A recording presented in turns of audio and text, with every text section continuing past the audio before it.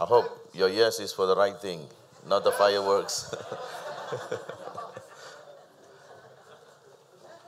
Thank God for the sausage too. Thank God for the fireworks.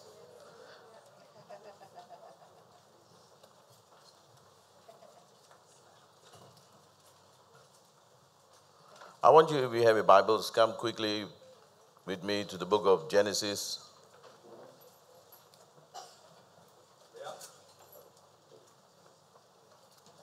Genesis is the book of beginnings. Amen.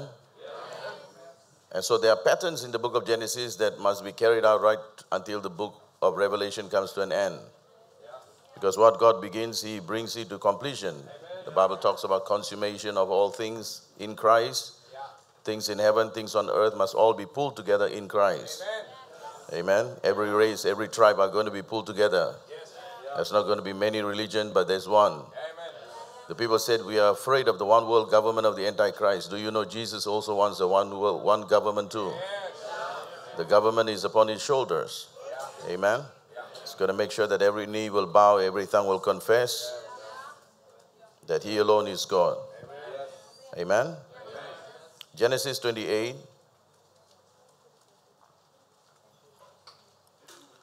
Verse 1. So Isaac called Jacob and blessed him and charged him and said to him, you shall not take a wife from the daughters of Canaan.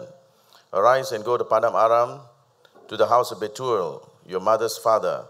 And from there take a wife to yourself from the daughters of Laban, your mother's brother. May God Almighty bless you and make you fruitful and multiply you, that you may become a company of people.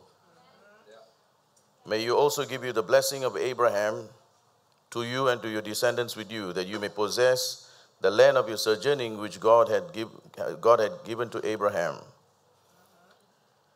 Now, one of the most amazing revelation God has given to us in these last days is the transfer of generational blessings. What God has given to the grandfather came to the father, from the father to the grandson, from the grandson it came down to Joseph. The Bible tells us that when God spoke to Abraham, He said, in your seed all the nations of the earth will be blessed. Within the 50 chapters of the book of Genesis, we can see that Joseph rose to become that seed.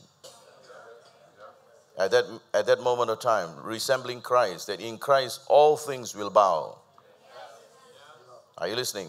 Through Joseph, all the nations of the earth were blessed. And I believe there's something very important for us, especially as young people, as we see generations connect together. We can see the transfer of God's grace from one generation to another, because God does not want to start something and let it die. He's a God who begins now and forever. Put your hands here in Genesis. Come with me to Isaiah 59.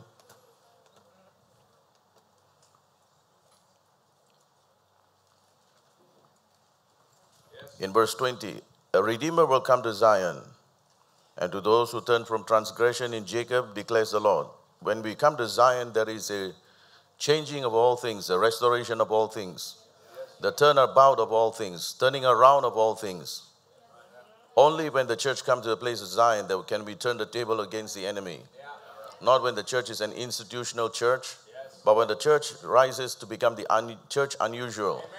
Become the spiritual dimension she needs to be. And when that happens, then there is a turning around, a restoration of all things. It's not just an ordinary church that can turn the world around. It takes a supernatural church, a church of the living God, church unusual. The Bible tells us that Jacob went to lie down one night in a place called Bethel, and he didn't know God was there. He woke up that night and said, surely God is in this place, and I did not know. He said, this is the house of God and the highway of heaven. The house of God is the highway of heaven. Heaven passes through. So if we are a church, heaven must be passing through our lives, must be passing through our services, must be passing through our meetings, must be passing through everything that we are doing, because we are the highway. Amen. And this is the house of God and the highway of heaven. Can you say amen to that? And the Bible tells us in Genesis chapter 32 that angels came and camped in that place because it's their highway. Jacob arrives after 20 years of being with Laban. He arrives with his 2 wives and all the children and all his resources and property. He arrives and he sees angels everywhere. Same angels that he saw in this dream when he was lying that night at Bethel. He saw angels ascending and descending, and he saw angels camping abroad. He said, surely this is the camp of God. God camps that place. He tabernacles in that place. Heaven tabernacles in that place. The same place that Jacob saw.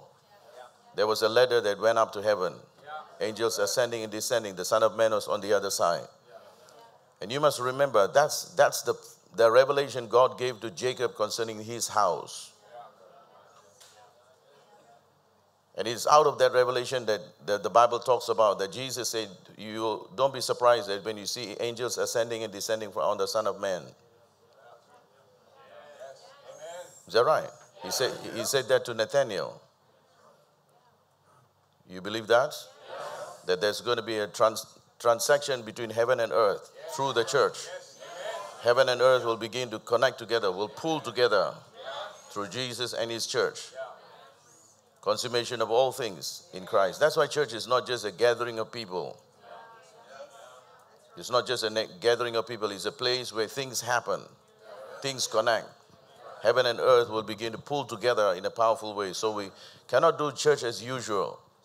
Church is unusual. We just cannot carry on ordinary church meetings. It's not meetings. Jesus did not come to give us meetings and more meetings more abundantly. He came to give us life. And life more abundantly. He came to give us a supernatural resource of heaven. And he said to them, pray in such a way. Our Father who art in heaven. John could not teach that. John taught his disciples how to pray. So some of the disciples of John had joined Jesus. He said, Jesus, can you teach us how to pray? He started, our Father who art in heaven. Straight away they fall off the chair. Because nobody could call God as a Father. But now there was a supernatural dimension in that prayer. Our Father who art in heaven, hallowed be thy name. Amen. Thy kingdom come. We have the power to call for the kingdom of God to come into planet earth. And that's why generations must connect. I want to open this thing up for you so that you can really see that everything that God did in one generation can be brought forward. Not lost, but brought forward. You look at all the revivals that has happened. Let's look at the 500 years. What was established in Martin Luther, what was established in the Anabaptists, the Baptists, and all the denominational dimensions. You see that now today the church does not have what the founders had. Look at all the revivals that happened. Great things happen in the revival. And you look back now, you don't have what they had. But the Bible says the proper normal process is it should get better and better and better and better and better and better. What is the problem? The problem is the connection of generations. If what I have can be transferred to you and you take what I have and go on forward, what's going to happen? It's going to be called innovation. Alexander Graham Bell discovered the telephone. Is that right? But today the phone has become so changed. It is almost a walking office. In the world, everything that they have taken is become better and better. They have innovated, improved, improvised, and got it better and better. Except the church, everything has been lost. Every time we start something, we keep losing it. This has to stop.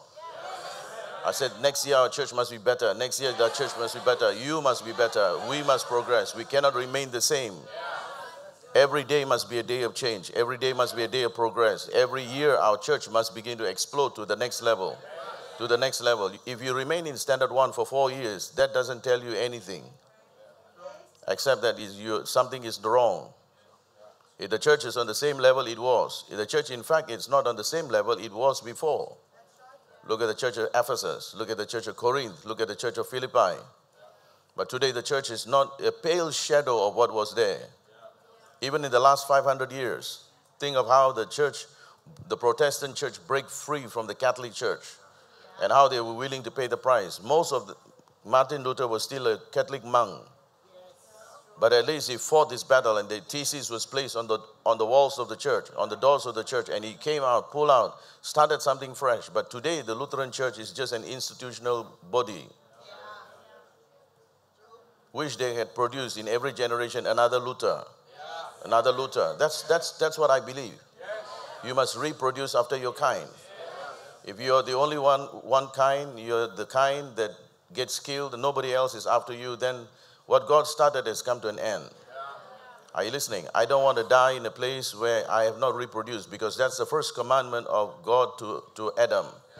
Be fruitful, multiply, fill the earth, subdue, overcome, extend, expand the kingdom of God on planet earth. Whatever God has given to us, we must reproduce and produce another. There must be life begetting life.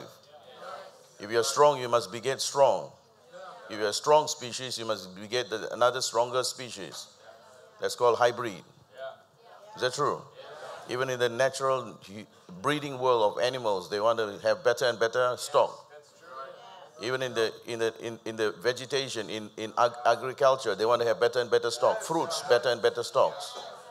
I mean, you can say all kinds of things about genetic engineering, but at least there's something getting better and better. Are you hearing? Something getting better and better. More and more food available, no matter what the process. Though the process may be wrong, yet the concept is right. Are you listening? The process may be wrong, but the concept is right. Is to become better and better as a person. Better and better in our results. Can you say amen to that? So let me put these things, thought patterns, clear into your heart and into your mind this morning, so that we take the two sessions and establish this thought well, so that you forever in your mind, you know that generations must connect.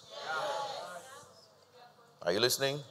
That's why we don't fight the Lutherans. We don't fight the Baptists. We don't fight the Anabaptists. We don't fight the Methodists. We don't fight any one of them, because they had something we all need. Without them, we cannot continue. That's why Jesus said, I need to be baptized by you, John, for the fulfillment of all righteousness. I cannot go further without the first runner, second runner, and third runner. I may be the best runner, maybe the last runner, but I'm not running my race. I'm running the race that's been started. So we don't fight anybody. Are you listening? We don't fight anybody. We don't attack anybody, because we don't start the race on our own. We continue the race others have started. We acknowledge all that others have done. That's why I go to the Methodist church and I say, I'm also Methodist. I believe what happened. But I don't stay there. I look at the Pentecostals and I tell them, look, I believe what you believe, but I don't stay there. I'm not in 1900. This is 2000 over. I thank God for Azusa Street. We thank God for celebration of Azusa Street. But we are not in Azusa Street. Each one of us have Romans Horn, Tägerwilen, and all kinds of other streets. Every street must be a street of revival fire. Yes. If you go to Azusa Street, you don't have Azusa fire anymore. It's only a street. What is the difference between that street and this street? Something happened then. It can happen in your street too. Do you believe that? It can happen in your village. It can happen in your city. It can happen everywhere, because there were men who responded to God, received the Holy Spirit, and they connected heaven and earth together. And you can do the same. In your school, you can bring God down and cause heaven to begin to explode in the midst of your friends. The revival called the Tools Revival in Sarawak, Malaysia, happened in the school. They begin to pray, begin to seek God, then the Holy Spirit baptized young students. And as the young students were baptized, they began to speak in tongues. The whole classroom was shut down. Then the next classroom, they went to greet the teacher. The teacher was filled with the Holy Ghost. Before long, village after village became affected. There was no school. All the school students were walking into the jungles. Walking into the jungle, sharing the word of God to the headhunters. As they walk into the jungle, fire begins to light their pathway. Just like candles, just begin to light everywhere. They walk right in the middle of the jungle, begin to speak to the headhunters. They say, we want to see the village chief. These are young students. 12 years old, 13 years old, 14 years old, filled with the Holy Ghost. Supernaturally affected, no fear whatsoever. When God takes over a man, God takes over. Are you listening? And those things can happen. It's not just a story, it's reality. Somebody must know how to open it. Amen?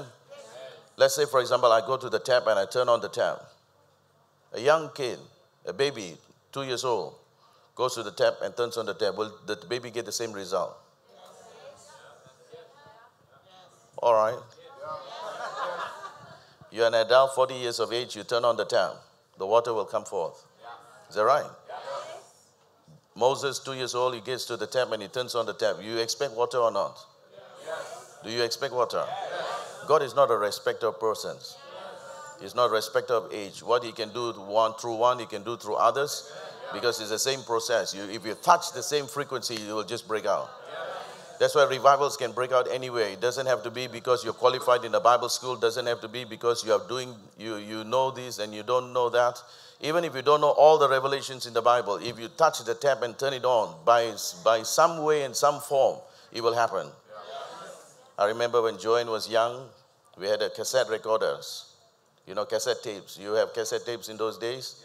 Now you have CD players, you have MP3, MP4.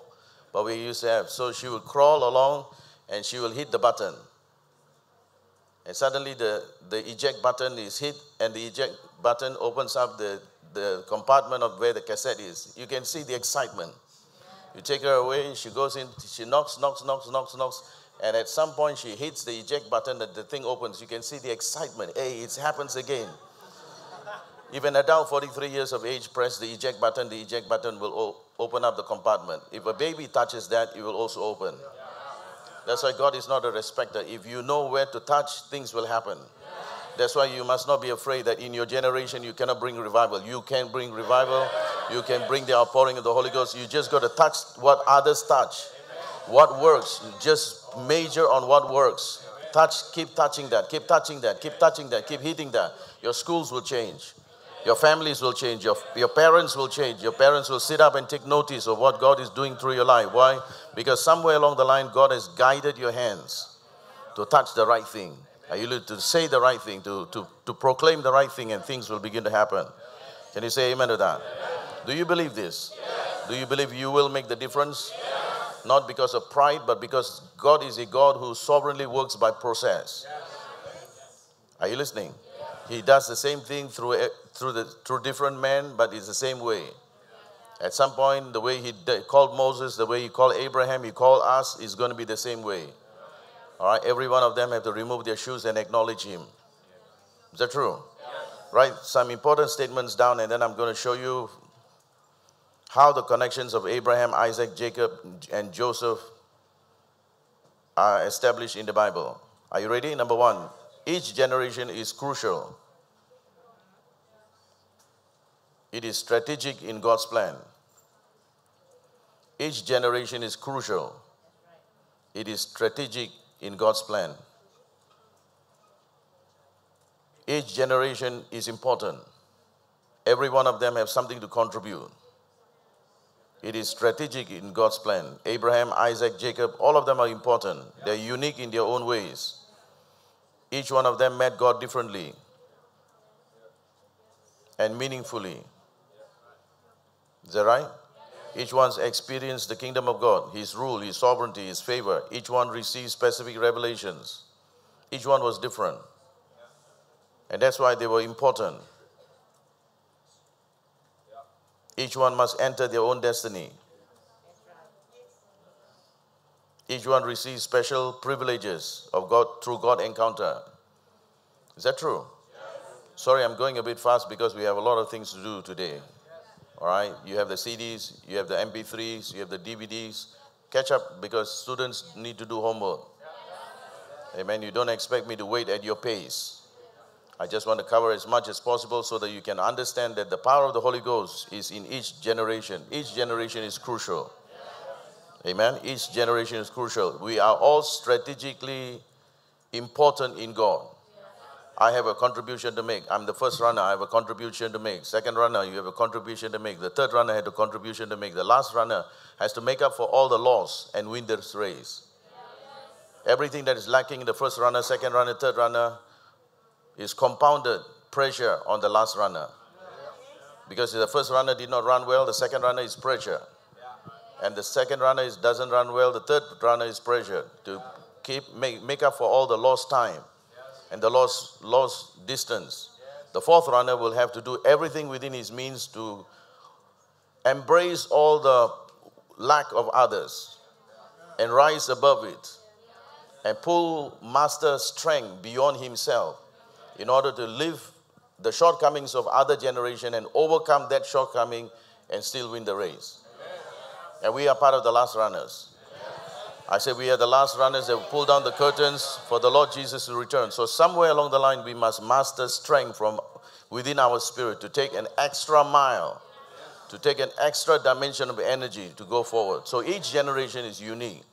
So when I study the Bible, when I study the lives of men, I thank God for all of them in their day, in their time, because we are not running our own race, we are continuing, but they were important. That's why I study history. That's why we study all the different dimensions of truth. The Lutheran movement, the Pentecostal movement, the charismatic movement. Every one of them contributed their portion. But in the last day, we've got to take everything that is there, that is good, and everything that is lacking must be given over so that we can finish the race. We don't attack them. Are you listening? This is not competition. We are running this race together. What they contributed to us is important. Amen. The justification by faith. The just shall live by faith. And that is important truth. But it's only half a verse. Are you listening? It's a concept that needs to be lived. The life that I now live, I live by faith in the Son of God who loved me and died for me. We have to embrace that. But that's not the end. Are you listening? That's not the end. That's just the beginning. But we got to continue to level 2. Then we continue to level 3. Continue to level 4. Because we haven't finished schooling yet. Are you listening? And after we finish schooling, we come to real life. That's another phase of life altogether. Are we hearing? So each generation is crucial. Say after me, each generation is crucial. It's strategic in God's plan.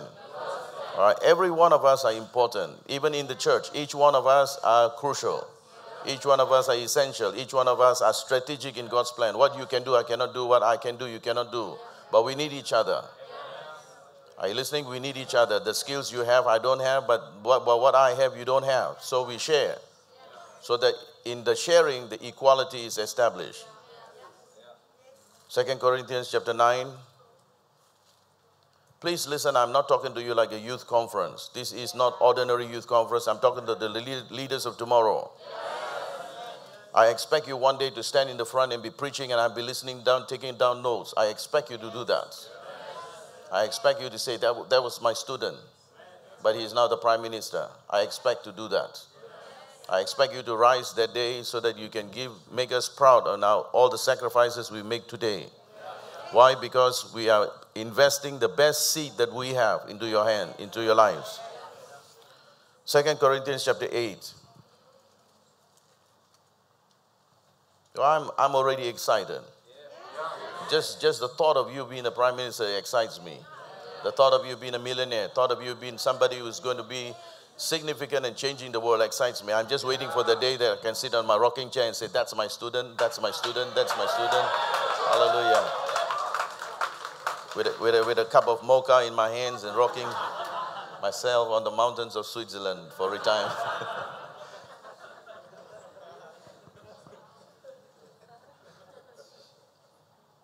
All men do have dreams. 2 Corinthians chapter 8, verse 13. For this is not for the ease of others, but for your affliction, but by way of equality. At this present time, your abundance is being a supply for their need, so that their abundance may also become a supply for your need. Then there may be equality. At this moment when I have, what do? I share with you everything that I have to you. That's not a burden. That is sharing. So that in the time when you have abundance, it comes back to me also. And the cycle is complete by way of equality. Amen. In the world, there is no equality. There is inequality. That means the rich have become more rich, the poor become poorer. The gap becomes wider and wider. But that's not how it happens in the kingdom. In the kingdom of God, when we have, we supply to those who don't have. At a time when all their needs are met, we thank God for it. But in the time of our need, they rise to the occasion and supply to our need. In the body of Christ, there is this kind of mutual, reciprocal kind of response. But in the world, they take and take and take and take and take and finally kill the goose that lays the golden egg. Are you listening? The government cannot tax anybody except the rich. If you're poor, you don't get taxed. And the poor all never pay tax. Only the rich pay tax. So when the government wants money, they tax more, they tax more, they tax more. They're taxing who? They're taxing the one who is laying the golden egg. Before long, they steal the egg and kill the goose. And then there's no more egg anymore. And then they got to find other ways. Governments basic revenue and income comes by taxing. But that's not the way to do things. Can I give it to you? Let's just digress for 1 minute. Just 1 minute. I just want to bring this holy sacred cow down. Sacred cows make the best burger.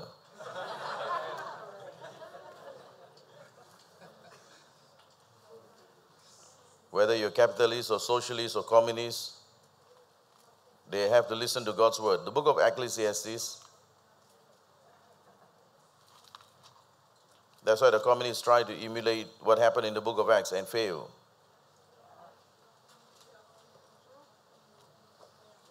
Ecclesiastes chapter 5.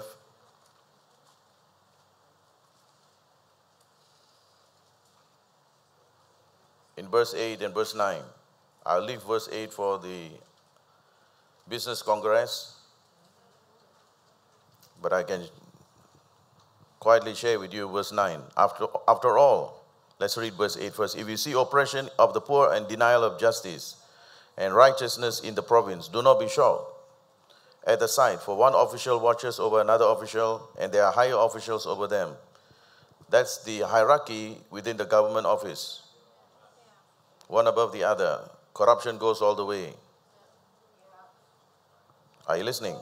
This is called the administration of the government. But look at verse 9. It's very interesting. After all, a king who cultivates the field is an advantage to the land. Are you listening? Have you got that? The king who cultivates the field is an advantage to the land. That means to say, his provision don't come from the people. He has his own. Are you listening? Good morning. Are you listening? Don't close your eyes because you won't be listening after that. All right? A king who cultivates the land is an advantage to the land. If he cultivates a field, that means he has his own source of income. King doesn't have to live on the people. He lives on his own land. That means if the government has a way of refinancing themselves, coming to a place where they can have resources, then they really don't have to tax the people. Even God only required 10%. But government 30, 40, 50, sometimes they kill you by 60. Are you listening? Even God, the kingdom of heaven, just barely survives on 10%. That's just for honor. Are we hearing? So at some point, the systems of this world does not work justice. The poor will become poorer, the rich will become richer, because they will have a way of how to avoid taxes. Are you listening? So it's important. There must be a king who cultivates the field is an advantage to the land. If the government can find a way how they can multiply their own resources, they don't have to tax the people heavily, but allow a lot more greater freedom. In the same way, the church must be this way too. The church people must be in a way that they are not taxing on the church, so that whatever service we serve, we are not charging every service that we are serving, so that the kingdom of God can be resourced, you out of your own finances. This is what we are training. We are training our youth to have their own jobs, their own enterprise. They have their own businesses, so that at any moment, any time, I can call on them. They can just shut down their business for a week and come and join us and become part and parcel of the service. Sometimes, if you work for others, it's impossible. You have to take leave. But if it's your job, you can plan. If it's your business, you can plan. And so thereby we provide our service free of charge. Why? Because that's our tribute to God. Is that important? I said, is that important? So each generation must change. The way we think must change. Each generation is crucial. It's strategic to God's plan, in God's plan. Write down number 2. Each generation rises out of a spiritual vacuum and proves God is real. Each generation rises out of spiritual vacuum, but prove that God is real. Each generation rises out of spiritual vacuum, but prove that God is real. Each generation rises out of spiritual vacuum, but prove that God is real. One of the most amazing things about generations is that each one of them are given a special terrain. Are you listening? They're put under special circumstances. They face certain kind of perversity. They get attacked in a certain manner. They get challenged in a certain manner. But in the midst of all of that, they rise. If they don't rise, that generation becomes destroyed. Are you listening? That's why we must not only be saved from sin, but also the perversity that happens in our generation. But when we rise above it, then we become a generation that can serve our generation well. Are we hearing? If you face the same problem all your friends face, then you're not the answer. They backslide, you backslide. They run away, you run away. They go out with non-Christian girlfriends. You go out with non-Christian girlfriends. They smoke, you smoke. They drink, you drink. How are you ever going to be a challenge to them? There's no way to raise the standard because you do the same thing they do, except that you're a Christian. Makes no difference. You're a Christian sinner, they are a non-Christian sinner. That's all. You're a blood-washed sinner, but they are stained blood sinners. Both of you are sinners. But if you want to make a difference, you must rise above the spiritual vacuum. Each generation, in my generation, there was spiritual vacuum. I had to rise and make a difference. I had to put myself above. I have to lift myself above. And you can see all that is happening in your generation. And if you just succumb yourself to all that is taking place, you cannot make a difference. Out of the spiritual vacuum, if you rise and you prove God is real, that God is true, in the midst of all of that, then you become a generation that God will use.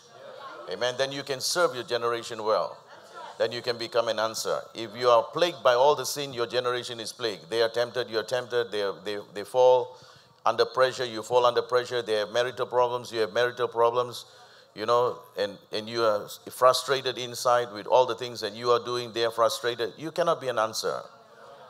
But if you rise above the spiritual vacuum and prove God is real, in the midst of all of that, you rise and you show yourself strong in God. That through our God we have done valiantly. When we have proven that, then we can serve our generation well. So each generation is not going to be, God is not going to let you have everything free and easy. Every generation is getting harder and harder. Sin is no longer. If my grandfather is going to go out to the prostitute, is it okay if I talk like this? All right. If my grandfather is going to go and meet the prostitute, he would have to cover his head at night and just walk down the dark alley. Is that right? Because he wants to see a naked woman. But today, it's not the way it happens. You can turn on your computer and see it in your room. Sin is not in the streets anymore. It's in your house. By a push of a button, you bring sin, fast forward sin, straight into your room. That's how dangerous you are living. In our days, a lot of danger is far away. But now danger becomes your business. It becomes part of your life. The day you turn on the computer, the day you turn on the radio, the day you turn on, filth can come straight into your living room, straight into your own room, straight into the room that you used to pray and do your morning devotion. It can just flood in straight away. That's how dangerous it is. Are you listening? And you can see, because of the reason this generation must rise above the vacuum and begin to push back the perversity, prove God is real. In spite of hell so close, yet we are strong. When that happens, you can serve your generation well. Are you listening? Each generation must rise out of the spiritual vacuum and prove God is real. You must rise above the spiritual vacuum. You cannot tell me, well, Papa, you don't understand. Pastor, you don't understand. You don't understand our generation. We understand. In our day, we had the same problem too, but in a different package. Sin is coming to you in a different package. Now it's wrapped differently. But sin came to us too. Sin came to Adam. Adam failed. Sin came to Cain. Cain failed. Sin came to Jesus. Jesus overcame it. Are you listening? But sin will come to anybody and everybody. But you have to come. You have to rise. It all comes in different packages. But you must know, sin in whatever package is still called sin. Death in whatever package is called death. Poison in whatever color and form. If it's green color poison, blue color poison, it's still poison. The yellow color poison is still poison. The packages may be different, but you must recognize that this is from the devil. No matter what name you call it, what alphabet you give it, what scientific name you give it, it's still called poison. Are you listening? At the end of the day, you look at at the edge of the bottle is written poison. Even if you cannot pronounce the scientific name. Is that true? It's written there poison. Keep it out of reach of children. Don't take it through your mouth because that's poison. It's destructive. Whatever package it comes from. That's why our generations must rise above the spiritual vacuum. No matter what happens, don't take it as an excuse. Don't say, well, you know, we are different. Our generation is different. We are under pressure. All of us have been under pressure. I was under pressure in my generation. You will be under pressure in your generation. Your children will be under pressure in their generation. But they must rise. Are you listening? They must rise. Write down number 3. Each generation is marked by the perversions of a reigning culture. Each generation is marked by the perversions of a reigning culture. R-E-I-G-N-I-N-G. That means a prevailing culture. Perversions of a prevailing culture.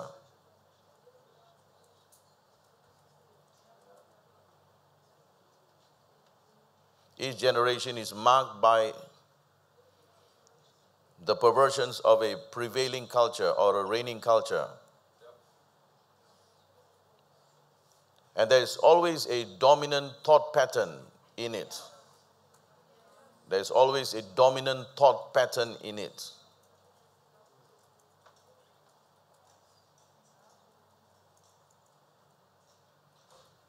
Each generation is marked by the perversions of a prevailing culture or reigning culture, and there is always a dominant thought pattern in it.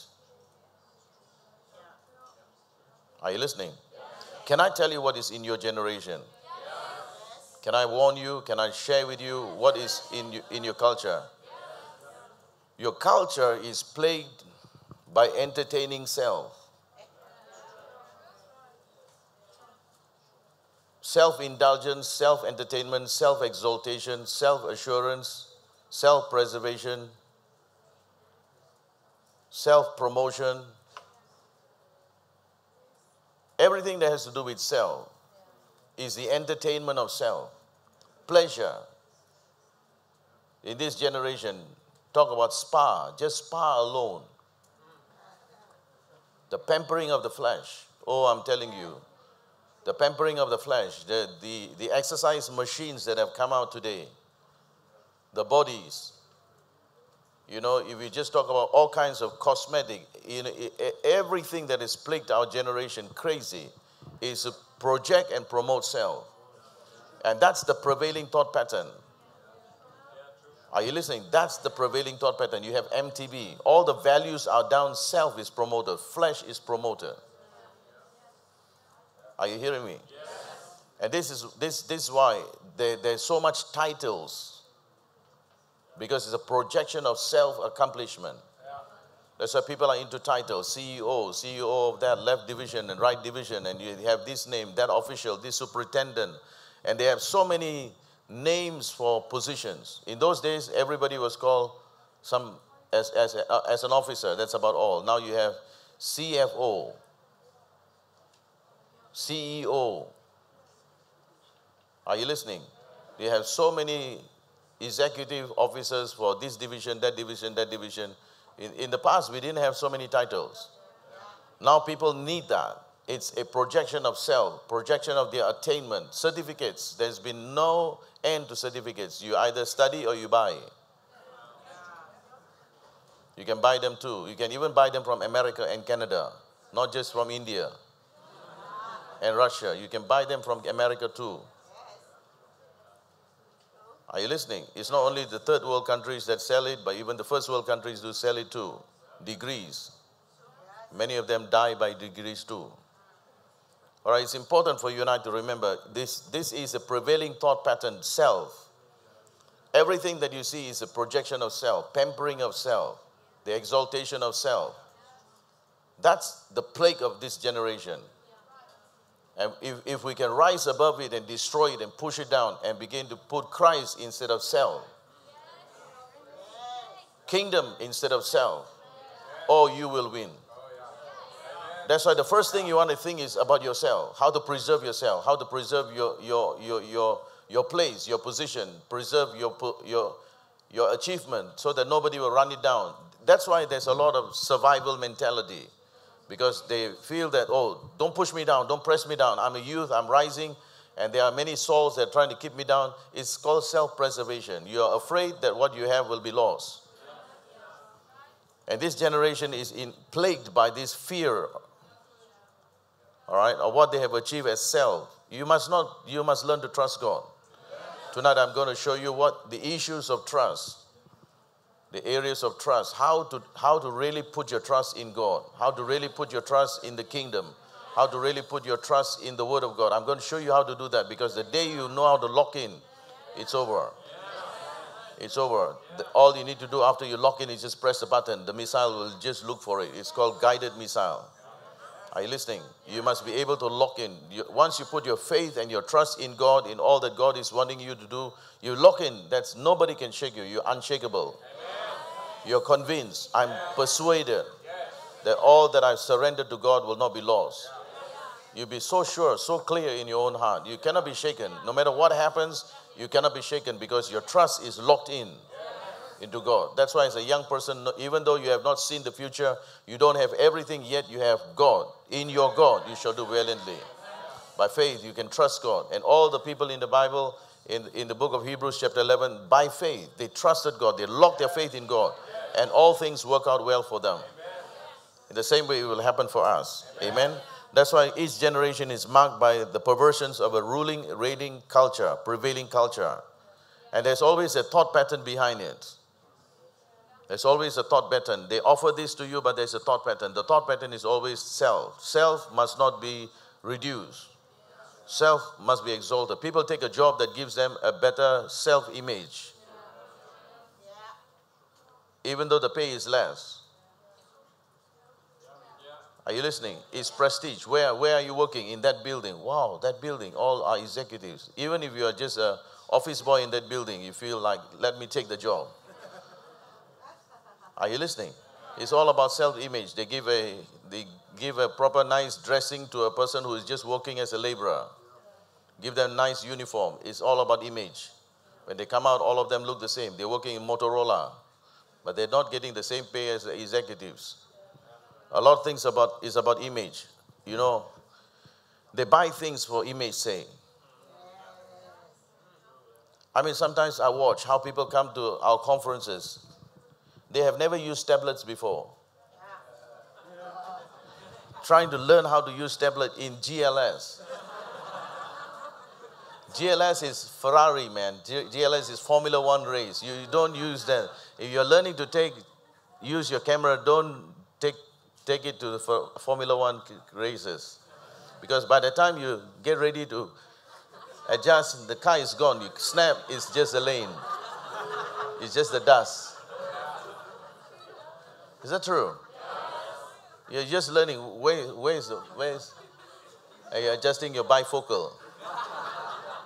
The car is gone. It's gone. All you hear is sound, if you can capture sound. Are you listening? But that's not the place. You can see how it's people don't think carefully, because that's the place. It's all about image. If you buy a 42-inch TV, you have a car parked out in a garage, a convertible. It's all about image. Whether you own it or you are renting it, nobody cares. It's just about image. You drive a car, I must drive a car. And young people, when they start things, it's about image. Brands. It's about image. It's a promotion of self. It's not a promotion of the brand. It's you're not supporting the company, you're supporting yourself. The brand is to increase your image that is damaged. Are you listening? Levi. Whether it's Levi or XYZ, does not matter. It's still comfortable. That's what we want. Our older generation, as long as it's comfortable, as long as you can stretch, as long as you can do that, that's the old generation. We don't bother. As long as we can use it and it's applicable. For the young generation, they are damaged in their image. That's why everything needs to be a brand. If you train your children like that, it's because they don't know who they are. Are you listening? If you know who you are, anything does not matter. You just want to fulfill the plan and purposes of God. You minimize every kind of expenses. But the prevailing thought pattern of our generation is self. That's why everything people want it to be about image. Look at the amount of hair salons, amount of spas, amount of exercise machine, amount of places where they offer pampering for pedicure, manicure, what other cure? I don't know, all the cures, whatever sickness you have. Why is it called a pedicure? Because you need to be cured. You have something is wrong somewhere. You're sick at some point. They call manicure. You need a cure for something. Something is wrong somewhere. It's true. And you'll be surprised how much we do it for. The self becomes the center. It becomes the God of our generation. That's why it's very hard to get young people to really obey scriptures, because everything is about what do I gain? What do I get? Where do I go? Every connection is how to go up higher. If they meet somebody, it's not by casual reason. They always have a plan, a strategy to take this thing up to the next level. They say hi to the girl is they want to date them. They want to date them, they want to have sex with them. There's always this kind of thing. It's always about the self driving its force. But if you put self to an end, then people can trust you. You put self to an end, people can trust you. Nobody can trust you if you have self and you engineering self every direction, here, there, all over the place. Self is driving, it's on the driver's seat. Are you listening? But if you put self down in you, Christ lives within you. You know, you'll be a joy to have, a joy to talk to, a joy to relate, a joy to embrace. Because it's no longer you that liveth, but Christ that liveth within you. Can you say amen to that? Are you learning?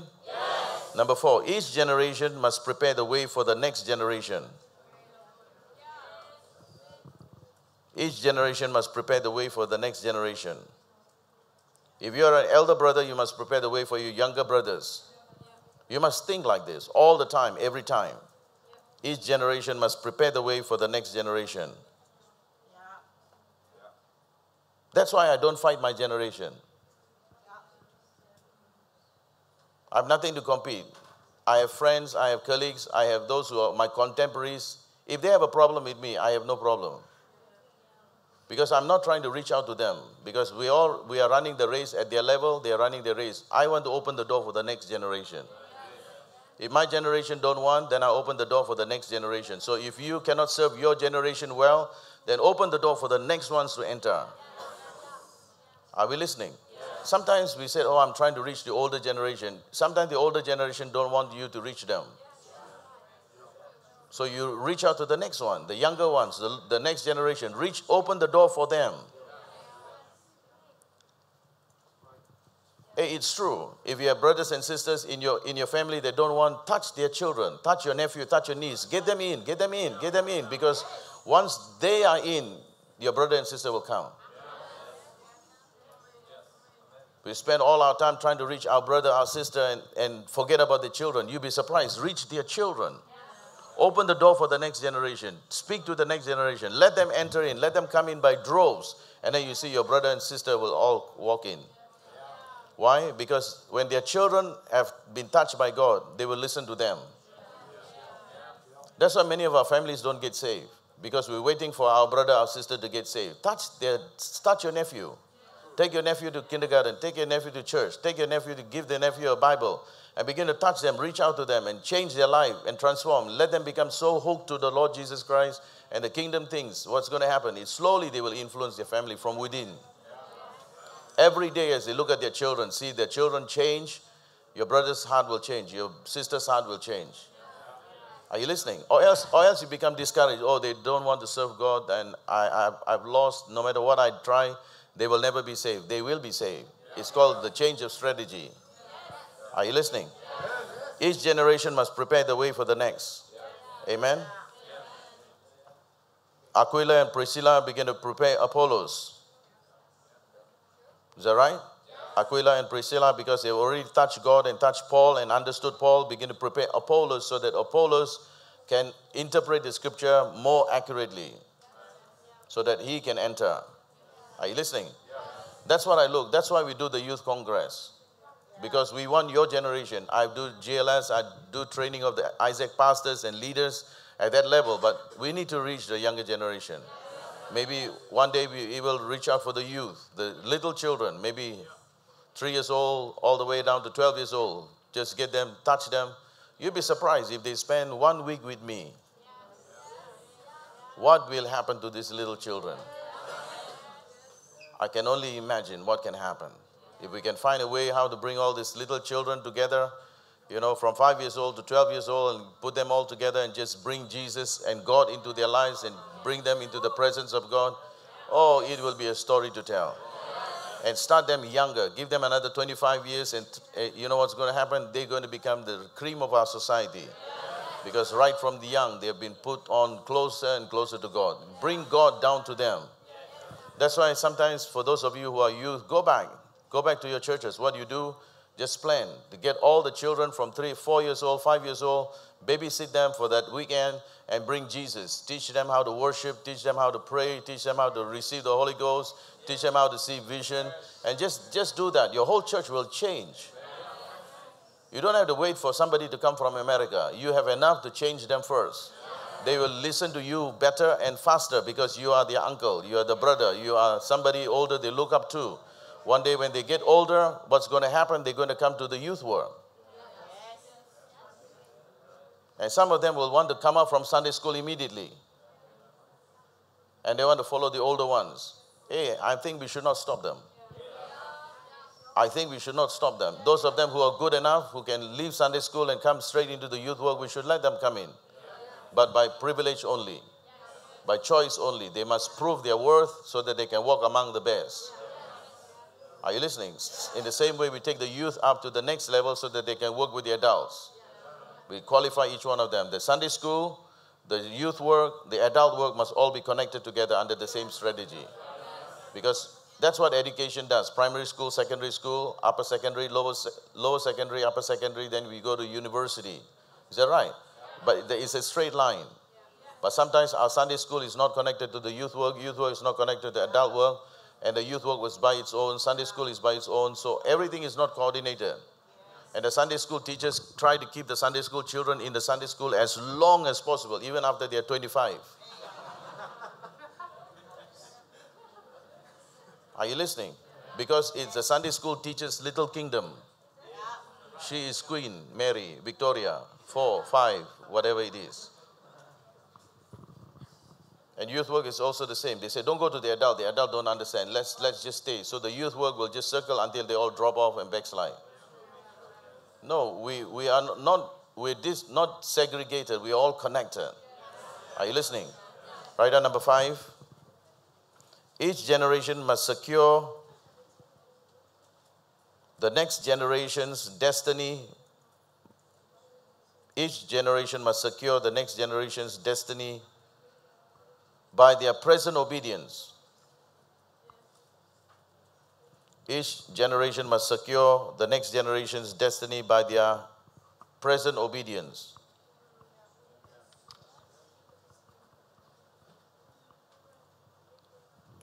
Each generation must secure the next generation's destiny by their present obedience. Yes.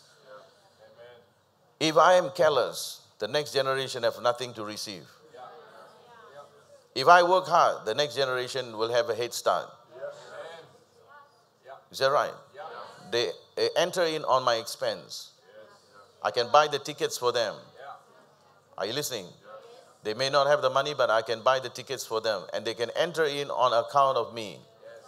And that's what you and I must think. Each generation must secure the next generation destiny by our present obedience. Sometimes it's not just about you. When you obey God, it's not just about you being blessed, but you're also opening up the pathway of blessing for the next generation. Because you labor, you work hard, even as I do. I write the books, I do the CDs, I do the studies, I do the tapes. All that becomes tools and materials for the next generation. Next generation doesn't have to reinvent the wheel. They can take what we have and go to the next level. They can learn what we have and go to the next level. The musicians have been trained here. Our young generation can just learn from them and become better and better. We can pick up the skills. We can pick up the talents. We can pick up whatever that they have. What they have built into their life can become ours by virtue of connection. Can you say amen to that? Let me give you 6 and 7, and then we're going to pray. And then when we come back after the break, we just want to ask the Holy Spirit to show us Abraham, Isaac, Jacob, Joseph, Manasseh, and the generations to come. Amen. And I'm telling you, it will shock you, because there is a proper way of connecting and there's a wrong way of connecting. If you connect wrongly, then the blessings don't flow. But if you connect rightly, it flows without you asking. There are blessings you don't pray for. The Lord commands the blessings. That's why you will come to a point in your life that you will never have to have care, anxiety, worry about your future, because the Lord will command the blessing. And you must remove this stress, because you know when you're connected, there is no reason why it should not flow. If you're connected well, they have supply, you have demand. The moment there is demand, it will flow.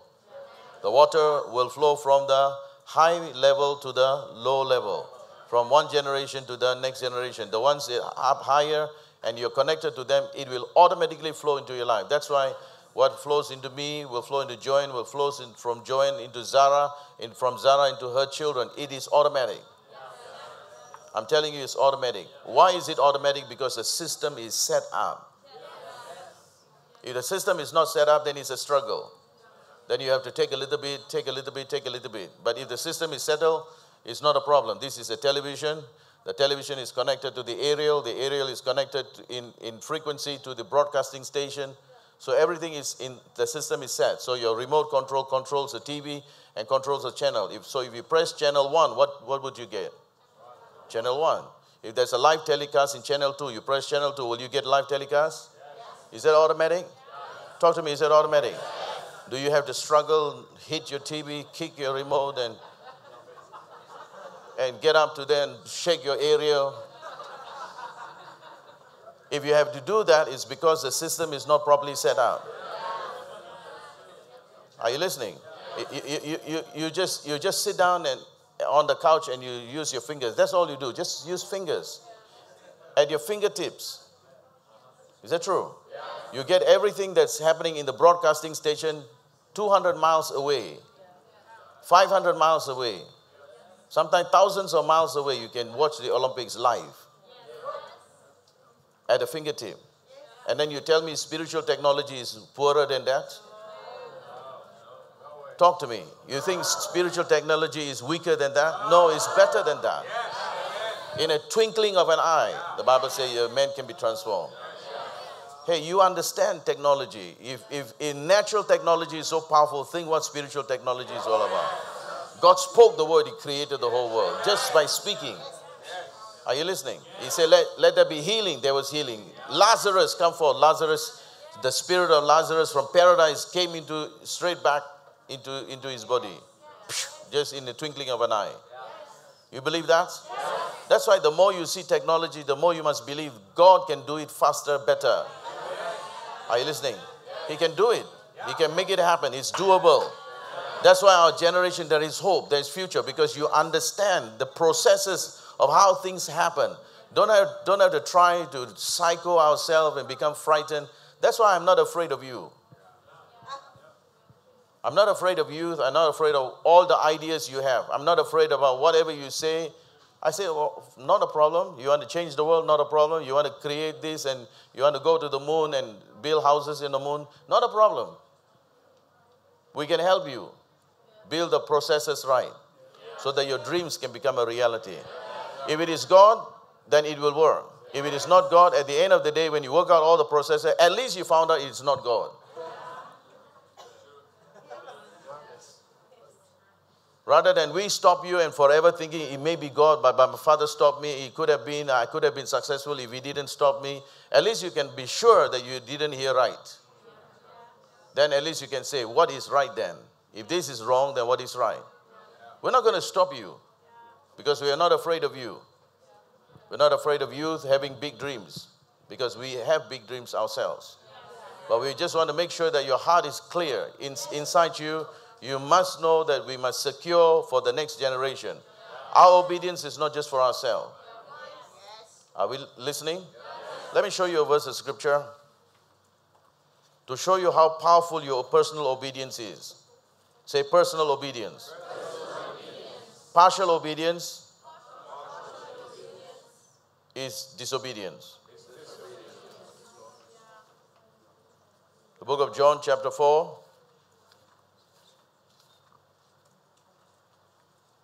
Let's see the power of personal obedience. Is this what of mine?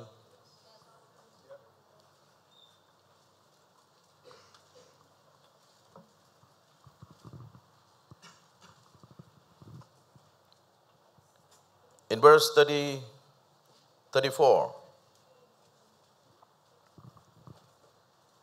Have we got it? Yes. All the way down to verse 38. Your personal obedience creates a cycle. Are you listening? Yeah. Your personal obedience creates a cycle. My food is to do the will of him who sent me. So what is our food? To pray. To pray the will of God who sent me? To pray about the will of God, or to do? To do. A lot of people talk about it, pray about it, discuss it, compare it, hope to get some confirmations on it, but they don't do. But it's in doing there is life. Are you listening? My food is to do the will of him who sent me and to finish his work. Are you listening? Can I show you something here? All right. Let's say God wants me to give 1,000 ringgits to the building fund. Why are you quiet? Are you ready? Yes. He wants me to give 1,000 ringgits to the building fund. The moment he say 1,000 ringgits, every fear that I have will manifest. If God didn't speak, I act like I'm good. I'm righteous. I love the Lord. Is that true? You're good until God speaks. Then you find out how good you are. Then you fear. 1,000 ringgits. Why can't God say 100? 1,000. 1,000 is a lot. Then you suddenly become a mathematician. Not a Christian anymore, but a mathematician. Suddenly you begin to fear. Then suddenly you begin to think of your expenses. Suddenly you begin to, now you are a planner. Are you with me? Now you're a serious business entrepreneur, business planner. You are now a banking officer. You're counting your money. You're counting your gold. You're thinking of how much you have. Now all of a sudden, all because God spoke to you. That's why the Bible says, my meat is to do the will of him who sent me and to accomplish a work. By obeying giving that 1,000 ringgits, there is a work that will be done in my heart. Yes. That work is incomplete until I obey that God to give the 1,000, because my fear of tomorrow is still there. My fear of lack is still there. My fear of not having enough to do what I want to do is still there. My fear that God don't understand is still there. So that work must be accomplished. But in doing what you need to do, there is a work only God can do inside your heart. But the 1,000 ringgits is easy to give. When you do, God will do. There is a work that must be accomplished, but there must be a will that you must do. You do, that 1,000 ringgit goes into the offering bank with joy, with excitement, that whatever work area that is incomplete in you, God will do it. You'll be very surprised. All God has to do is just say one word, and all of a sudden, everything that is not right inside you that can be shaken will be shaken. All of a sudden, all these areas become exposed. God said, next, I want you to go for EYC. EYC, that's in Switzerland. What are they going to eat? Where will I stay? Maybe I may not like the food. How many people stay in one room? I've never stayed with others before. Who is coming? Who is coming from my church? I don't want to go alone. If God wants me to go, then he must bring other people who are in the same church. He must touch you can see your misbehavior by just God saying one word. You can see your whole world being shaken. You'll be surprised. You thought you are hell of a good. until hell and all the goods begin to manifest. And you'll be thinking, what kind of a person am I? After God speaks one word, all of a sudden, all your lacks show up within a moment of time. Just within a moment of time.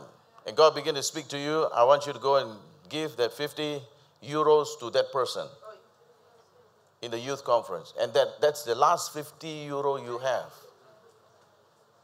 And you'll be thinking, Lord, this is daylight robbery. You know I have 50. You know I'm going to go to the co-op today. You know there is not enough this. You know that I wanted to buy this for Sally and Molly and Auntie Kelly back at home. This 50, that's all I have. But you know all of that and you are targeting this 50. You'll be surprised what your mind is capable of doing and thinking. You will be shocked. You know, you look holy and righteous in lifting a Lord, I love you with all my heart, soul, and my strength, and my mind, and everything within me. Bless your holy name until God speak the word. Then all of a sudden the turmoil is that, don't you care for us? We are perishing. Are you listening? That's why the Bible says, my meat is do the will of him who sent me and to finish his work. So there is a work that is incomplete in our life. That work cannot be done except by obedience. When we obey, then something happens. Listening, all the areas of your heart that's why God put pressure on us. To let us know there are a lot of other areas of crack. That if you don't meet the requirement of God at that moment of time, all those areas will not be touched. Are you listening? Now, how many of you paint before? Paint.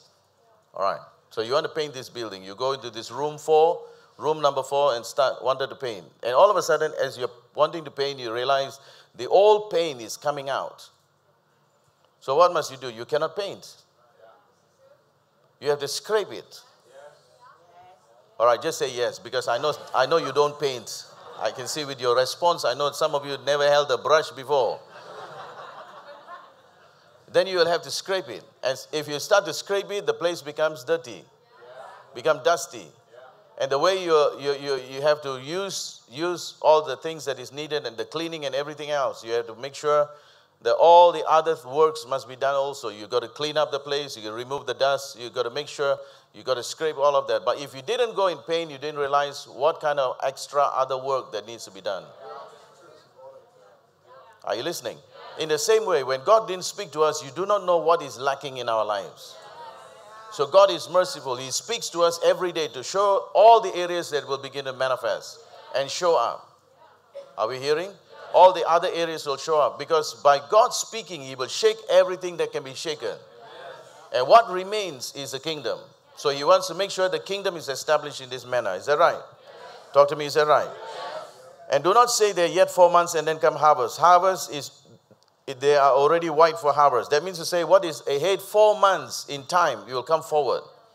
So you obey, God reveal all the lacks, and God completes what is lacking in your life. What's happened? The job is done. Is that right? You have done something, God has done something, you're partners in it. You did what you can do. What can you do? 1,000 ringgits into the offering box. That's what you can do. What you cannot do is remove the fear of tomorrow. What you cannot do is remove the fear of lack. That's always hiding inside your heart. But that's the work He will accomplish. So you do, He finished a work. That means the work of God is done. What must we do that we might do the works of God? Believe. The moment we believe and obey what God has asked us to do, so the work that you cannot do because you don't know it's there. You obey what you know, God does what you cannot do. So when that is done, the work is finished. So when do we pay people? When they finish the work. You hire a painter, the painter has finished all the painting, what would he give to you? He give to you the bill, you just pay him. You cannot just say, well, I won't pay. No, you can't, because you have to pay when the work is done. So when the work is accomplished and you have done God's will, what happened? You cannot wait for 4 months and then come harvest. Harvest must come now because the work is finished. The person needs to be paid for immediately. So God is kind to us when the work is complete. So what was supposed to come 4 months ahead of time comes 4 months forward. You quicken, you bring forward your future into the now. How many want to make that happen in your life? Do you want to make that happen in your life? So that things that needs to come to you because you obey God and you serve God. You do what God wants you to do. God does what He can do. And together the work is finished and complete in your life. When the work is complete and you become God's workmanship and the job is complete, all that needs to come to you will come to you. 4 months. Nobody can stop it. So you cannot say there 4 months and then come harvest. Harvest is already here. Are you listening? Not only is harvest here, the Bible tells us what? Let's read further because it will be interesting for us to know. Already he who reaps is receiving wages and gathering fruit for eternal life, so that he who sows and reap may rejoice together. So what happens is this, a process continues. Are you listening? A process continues. The Bible says you receive wages, you receive reward, you receive everything else. Sometimes, the person does such a good job, you give him extra. Is that true? A person does a good job and he does so well and you're so pleased with it, he said, never mind, take the extra $50. Don't need to give me the return, please. It's okay. God bless you. Just go ahead. Is that right? Yes. That's what the Bible talks about. Wages, which is your due. Rewards, which is above and over. Isn't God good? Yes. So when you obey, you can see you're opening up all these things for yourself. Are you listening? And the Bible tells us those who sow and those who reap, they will rejoice together. They have also their own rewards. The one who spoke to you will have his reward. The one who obeys will have the reward. As a preacher, I will have the reward. As an obedient people, you will have your reward. So you will rejoice, I will rejoice. I get my share, you will get your share of blessing from the same God. Are you listening? You will receive the same blessing. The Bible tells us that also, that for in this case, one sows and another reaps. I also send you to reap where you have not labored. Others have labored and you will enter into their labor. Sometimes what happens is this, as you start to obey, all right, as you start to obey, God allows you to tap into the grace of others. Are you listening? Other people have labored and they have become financially strong. They are now financially very capable because they have already lived this way before. Are you listening? Because of their obedience, they have accumulated wealth. Because of the obedience, God has given them power to make wealth. So they are the ones ministering to you. So what happened when you obey, not only a work is accomplished, but you also enter into their labor. Whatever they are laboring and what they have built and whatever they have grown and acquired and gathered in themselves, you enter into their labor. You look, before EYC, I worked hard. As I always do. I worked hard, I prepared the notes, I prepared all that was needed. In fact, I wanted to put the materials into your hands so that you will have it for a long period of time, which will still come to you at some point before the year is over. I think you can say thank you. Okay, good. All right, it's important. It will still come to you at some point so that all the things we talked about, our devotion to God and all this aspect, you can have it as personal files for yourself so that you always will remember. You have taken down notes, but also other notes will come to you so that as young people, you don't have to gather on things on your own. These things can be given to you. So I have labored. You enter into my labor. So you enter into what you have not labored, but somebody else have labored. But because of the connection of generation, what I have labored, you can enter in. So whatever I have sown, the tears I've sown, the sacrifice I've made, the things that I've done, the research that I've done, the gathering that I've done, the communication that I had with God, and the words that He spoke to me, all of that package, you have access to it. And you get the benefit from it. Isn't it amazing? That's what happens when each generation is responding to God well. This is what will happen. Amen?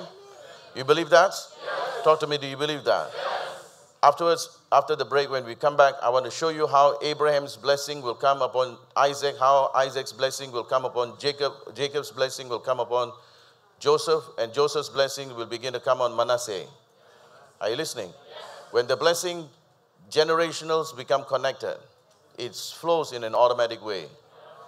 And each one of them must qualify that level of connection. They have to connect. If you connect casually, there will be short circuit. Like if you put the plug point into the socket, and it's all the while shaking, what's going to happen? It will create short circuits. And short circuits can create problem for the whole house. But if you connect well, if you switch on, what happens? You get proper supply. There is no interference whatsoever. That's why we have to qualify our connections. And when we qualify the connections and connect at the right places, what's going to happen? It becomes an automatic flow. If I'm in Malaysia and you are connected, what's going to happen? What I touch will flow to you. It's only a matter of time. You believe that? All you got to do is switch on, press your remote, channel 1, you get the broadcast. Straight in. It's amazing. It is this technology that people hate. It's this technology the institutional church don't have. That's why what they receive is lost in one generation. But what we receive cannot be lost in our generation. We must make way for the next one, and the next one, and the next one, and the next one, and the next one, so that every generation becomes better and better and better. Can you say amen to that? Hey, in those days, in 1948, we start the car like this. Now, you press the remote and adjust the air condition. You start the car from the outside. Change the temperature, cool or hot, whatever you want. And the music, everything is on, lights all on, the seats all adjusted, everything, the engine is warm, just for you to just get inside, that's all. Are you listening? Like, there will come a day that you will not have to drive. Just sit inside. Autopilot. Hey, I'm not joking. If you think I'm joking, it's because you're a joke. You're not living in this world. You've been living on planet Earth. If you know the progress is like that. It's a matter of time. It's a matter of time that people don't drive anymore. So protect them from all the accidents. Because accident is destroying people's lives, killing people's lives. So the cars will be built in such a way that it will be mandatory for you to drive cars like that. You cannot have your own car that you can do whatever you want, and you won't be driving anymore. So all of it could be systemized in such a way that all the cars are interrelated in some measure, some form. The connections of electronics, you will be able to identify your car is coming at what speed, at what angle, and how my car must behave to your car and how your car must behave. Maybe I will have power to reduce your speed from my car. So that, yeah, I don't know. I'm just thinking aloud. It must be the sausage I ate. But it's important for us to know each generation is going to get better and better. That's why I don't expect you to go down. I expect you to go up. I expect you to become better and better, stronger and stronger. Rise to your feet. Let me pray for you. Father, I pray in the name of Jesus that there will be a new generation that will rise in a powerful way. A generation that will serve you with all their ounce of energy, strength, talents, gift, and graces that you've given to them, so that in the days ahead, they will be able to do and accomplish great things for you. Lord, I pray that this generation will begin to see it's possible, it's doable. It is doable. It can happen. Nothing is impossible. We can make it happen. In our generation, in our lifetime, men can call upon the name of the Lord. People from other churches can look at what God is doing in our church and begin to see that something supernatural is taking place. The generations are connected. There is an automatic flow of God's blessing, and how the blessings of God can abound powerfully. I pray from this moment henceforth, put hope in our hearts. Put hope in our hearts that the churches in Europe can begin to rise up. Put hope in our hearts so that all that you desire to do in our lives will be done. So that we will see things happen in our generation that others have never seen before. That people can say, how glorious are the works of God. How powerful are the handiworks of heaven. I pray, Father, that faith will arise in our hearts and we will yield ourselves completely to you in total obedience. Because our obedience will pave the way for the next generation. We thank you, we honor you for each generation. Thank you for the fathers, for the mothers, for the sons, for the daughters, for the grandchildren, and for the next generation beyond that. That what you began in one, you'll continue in the other, and you magnify your work from generation to generation. You are the God of the generations.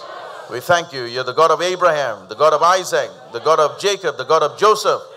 and the God of the tribes of Israel. We thank you, Lord, that you're a God of all. Hallelujah. We bless you. We honor you today. Hallelujah. Hallelujah. Thank him. Thank him. Thank him. Amen. Amen. Amen. Amen. We receive grace. Receive grace. We receive grace from you, Lord. We receive supernatural grace from you to live in our generation and time. And all God's people said, Amen. Amen. God bless you. Please be seated.